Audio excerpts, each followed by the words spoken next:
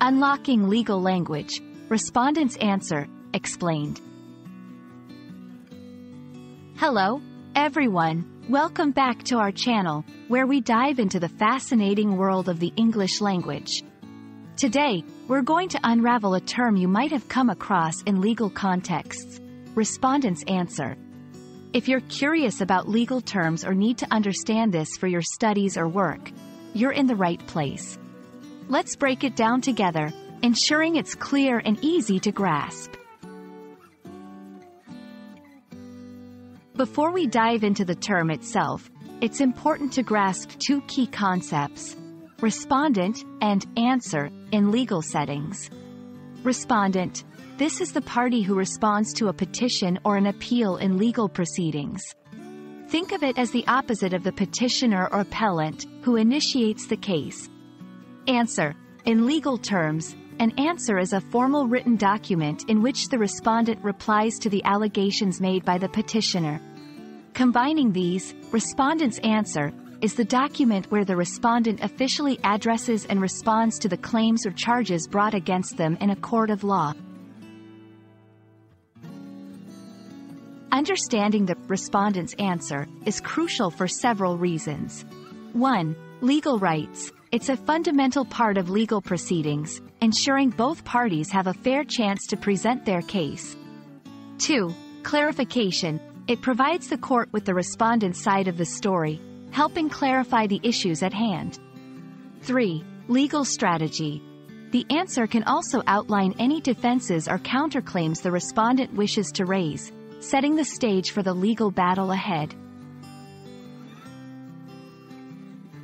A typical respondent's answer includes several key elements. Denials or admissions. The respondent will go through each allegation and either deny or admit to them. Defenses. Any legal defenses to the allegations are outlined here. Counterclaims. If the respondent believes they have a claim against the petitioner, it will be included in this section. Legal grounds. The answer may also state the legal basis for the respondent's defenses or counterclaims. The process involves a few steps. 1. Receiving the complaint.